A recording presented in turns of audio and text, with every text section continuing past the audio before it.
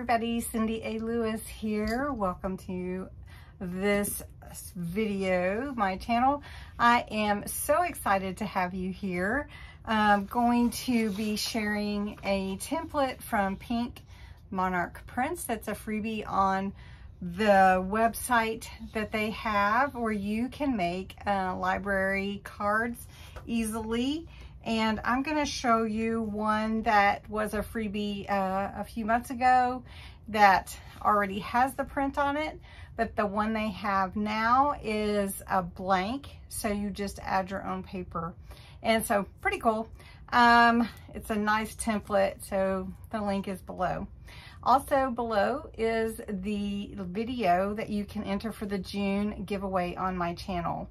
So the drawing is June 30th for a junk journal mystery box kit. And so if you want to know more about that, go to the June 1st video.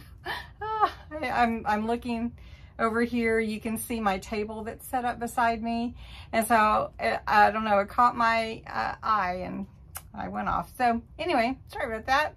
But we're gonna jump in and I'm gonna show you the previous one that I had that's printed. It's really, really pretty, and how you put it together. And then I'm gonna show you the other one and show you that I printed it onto craft card, and we're gonna decorate it. So anyway, let's jump in. All right, Pink Monarch Prints has some subscriptions and they do freebies. So if you're interested in that, go over there and check it out. Link again is below. If you are interested and you go over to their site and tell them Cindy A. Lewis sent you, and that would be great. So anyway, this one is a pre-print. It's really pretty. Has these beautiful lavender, is that lavender? Or lilacs, I'm not sure. Anyway, really pretty, and it's a library card, which also the blank that we're going to be doing is also a library card, but it's blank so that you can put whatever papers you want on it. This one was pre-done. So what I'm gonna do, this is the backing, this is the pocket with where you fold, with the score lines and where you fold, and then this is the library pocket. Let's see, this is the card to go in it. This is a journaling card, and then this is a tab and a little extra. So we're gonna go ahead and I'm gonna cut this out. All right, for this one, I've cut all the pieces out. This one has one extra piece that the template doesn't have right now, but you don't, I mean, you could add that if you wanted to. So the next step would be to fold on the already prescribed fold lines. You can tell where they are. And then on this template, you can see it's a dotted line. So I'm just going to go ahead and fold these, and then I'm going to vintagize them because we all have to vintagize, right? Now this is already vintage looking, but I do want to make sure that I add that. So I use a brown, like a cocoa, or I use this vintage photo, which is what I've been using lately. So I just go around the edges to make it look vintage, and that's my favorite, vintagizing. So I'm going to do that really quick, and then we will put the library card together. Okay, once you've done that, then you're going to fold in these edges, and you can use something to, like a bone folder, something to give it a good crease.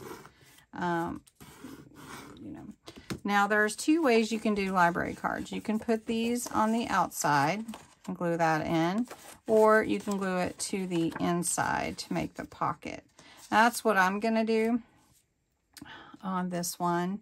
So I'm just going to take some glue. You can use double stick tape if you want to, or red liner tape, which is really strong. You can use tacky glue also. So I'm just going to put some of this collal glue. This is the backing, and this is my pocket. And the reason I'm doing it this way is because that gives my pocket a little bit more room too, and a little finished edge. Okay. So now here's my pocket. As soon as it dries really well, it will. Then here's my card that can fit in there like this.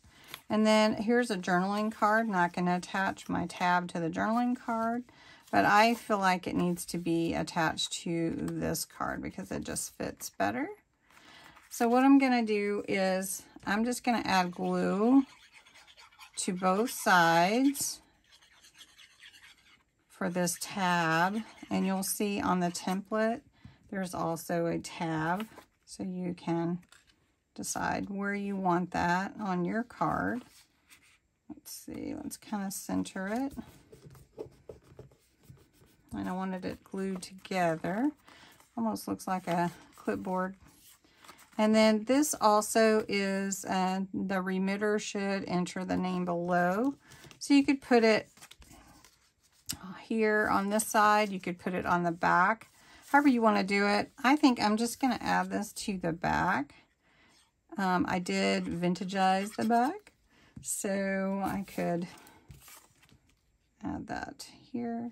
I could add it. Ooh, no, let's add it here to the card instead of this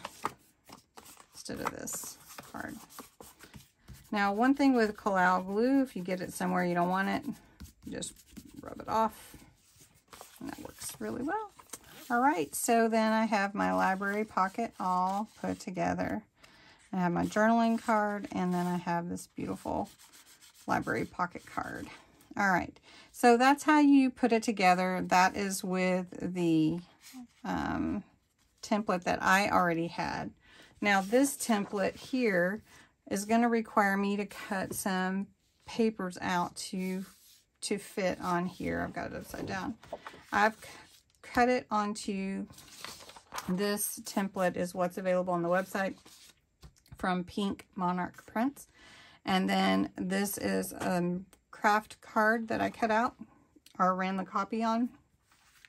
So what I need to do now is not only do I need to cut these out, but I will need to cut out matching paper. And then what will happen is I'll just end up making a beautiful card similar to this. So I'm going to work on this for a few minutes, and then I'll show you my next one. I've cut my pieces out. Now I just need to cover them. And because I'm doing a beach journal, I decided to use some of the beach pages. So what I'm going to do is I'm just going to trace around and then cut out the pieces. Now I want them to be, I want them to look good. So I'm going to glue them on top of the craft card to give it that stability. And then we'll put the card together. Again, for the pieces that I like to just put this brown ink around the edges just to give it that aged look. And this is the paper that I've chosen to use for this particular piece, or this pocket. So first, we're going to glue the pieces together. And I'm just using this Collal glue because I like how it bonds to the paper and doesn't soak in. So again, it's Collal glue, and I can show you the bottle that applicator's from. And this is it.